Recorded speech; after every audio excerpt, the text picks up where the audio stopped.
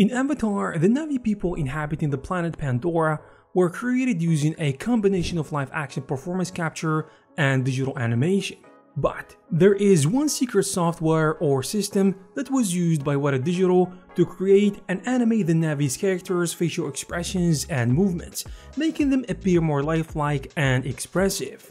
One notable example in action is the character of Neytiri, the female lead of Avatar, played by actress Zoe Saldana. So, using motion capture data of Saldana's performance, combined with manual animation and certain algorithms, Weta Digital was able to create a highly detailed and realistic digital version of Neytiri that accurately conveyed her emotions and expressions throughout the whole film, which helped make the movie a huge success. So what is this system that Weta Digital used to capture facial expressions, how it was created, and how it pioneered many other similar technologies that movie makers and VFX studios use today? For many decades, in 3D animation and VFX movies, capturing realistic and expressive facial expressions was a struggle, and creating believable characters was the biggest challenge, especially when it comes to facial animation. This is the case because the tools that were available for this task have often fallen short of expectations.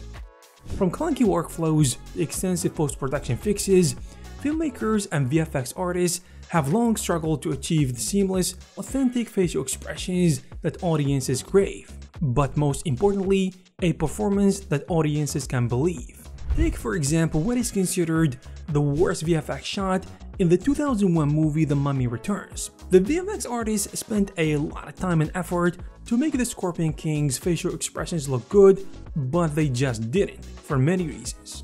A couple of years later, Weta Digital, the masterminds behind some of the biggest blockbusters in recent history, such as Avatar, Lord of the Rings, The Hobbit trilogy, Tintin, and the Planet of the Apes trilogy, started developing their tools to address these challenges. Before we continue, if you are interested in learning more about how to learn 3D modeling and animation, I recommend you try Skillshare. You may know Skillshare for photography, video editing, and illustration classes, but it actually has many animation, game development, and VFX focused stuff. For example, Unreal Engine 5 for Beginners by Jordi Van de Put is one of the best classes out there. It will help you get up and running with Unreal Engine 5 and all its exciting new features by learning how to build realistic landscapes and interior scenes, as well as the fundamentals of visual production. You can also find many classes about Blender, Maya, 3ds Max, Cinema 4D, After Effects, and much more. But the great thing is, you can access thousands of classes every month for less than it will cost you to just get one out there. The first 1,000 people to click the link in the description will get a 1-month free trial of Skillshare Premium membership. So back in 2006, after it was confirmed that they will work on Avatar, Weta was looking for better and more effective facial capture solutions compared to the ones that were available at the time. Back then, as previously mentioned, actors were required to capture the movement of the body and the face separately, which was quite difficult and only a few and select actors could do it. So in a movie like Avatar, a CG production that relies heavily on facial capture to portray emotion, it was pretty much impossible to finish the film within a reasonable time frame, especially considering that workflow, and thus Weta started developing Facets to solve that issue, and that process took them around 8 months. As you might know, James Cameron, the director of Avatar, is not the easiest person to impress, especially when it comes to this type of work. So this was an opportunity for both James and Weta to push their boundaries in this groundbreaking project. So Weta Digital went to work using their previous knowledge and experience in previous projects like King Kong and Lord of the Rings to develop Facets, which is a highly advanced facial tracking technology. Facets allowed them to capture the facial expressions of actors and then using that data as animation on digital doubles or characters for a variety of VFX productions. It goes without saying how powerful Facets is, and we could at the very least say it has revolutionized the way we capture facial expressions, and there is for a plethora of different reasons. With this new system, the process of capturing facial expressions has been taken to new heights, because in traditional methods, actors capture body movements first and facial expressions later, often months apart, which is anything but intuitive. So instead, Or as an alternative, the Facet system uses a camera that is attached to the actor's face to capture the expressions while filming or capturing the body motion, which is smart, allowing for a seamless and natural end product, instead of awkwardly filming the face later, which doesn't seem right. This innovative approach has revolutionized the way we create visual characters, making it possible to capture and produce results that are genuinely lifelike in addition to being compelling. Additionally, it can translate facial expressions onto creatures with non-human features, opening up limitless possibilities. This technology later on was used in some of their other movies such as Tintin, The Hobbit trilogy, and of course the Planet of the Apes franchise, where actors were able to bring their characters to life with unparalleled realism and were able to convey deep emotions. For me personally, The Planet of the Apes was just mind-blowing. So after that, Weta Digital continued to use this technology with evolved versions of Facets that were made throughout the years, which can only be a testament to the ability and reliability in addition to the impact on the tool on the VFX industry at large. Some other studios were able also to make their own tools, similar to Facets, and this democratized this type of technology.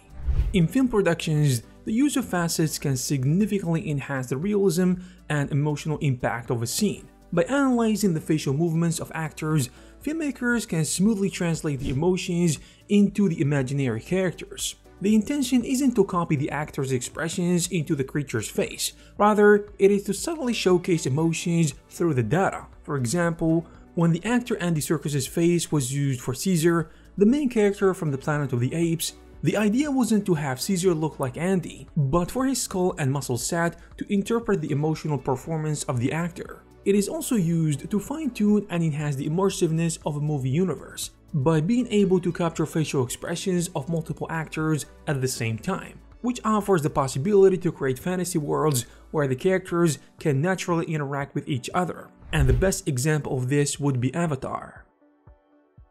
We all know that other VFX companies, such as Digital Domain, have their own motion capture technology. Go check the video we created about it if you are interested. The question is, what makes Facets so unique? For starters, it uses a rig-based solving approach, which allows them to capture even the tiniest details of an actor's facial performance. Simply put, it works by attaching what we can refer to as markers or sensors to specific points on the actor's face and tracking their movement while performing. Facets can then generate high-quality animations based on the actor's facial expressions. But that's not what sets Facets apart from the competition. With this tool, you can capture facial expressions in real time, meaning you can see the result instantly and fix them on the spot by capturing the actors again without any need for post-production. This means you can spend more time creating and less time editing. But if ever needed, it also has a powerful noise removal feature that cleans up captured data without sacrificing quality, in addition to offering animators full controls of the generated data, as they can be easily edited. And let's not forget about the facial action coding system, also referred to as FACS. It is basically a system that breaks down facial expressions into individual muscle groups and then uses the data to capture the facial movements of actors, which is one of the reasons that enable the software to have great precision in addition to accuracy in the facial capturing process.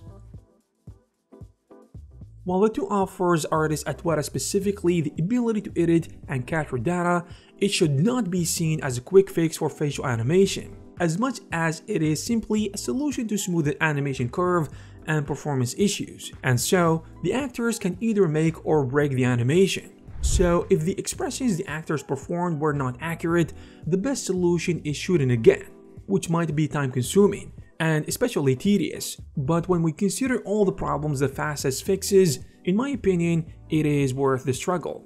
Additionally, integrating the tool into existing pipelines presents several challenges and problems that must be addressed to ensure smooth and efficient workflows. One of the main challenges is the need for compatibility with existing software, in addition to the hardware of course, ensuring that Facets can work seamlessly with careful planning and testing. I hope you guys found this video useful and informative.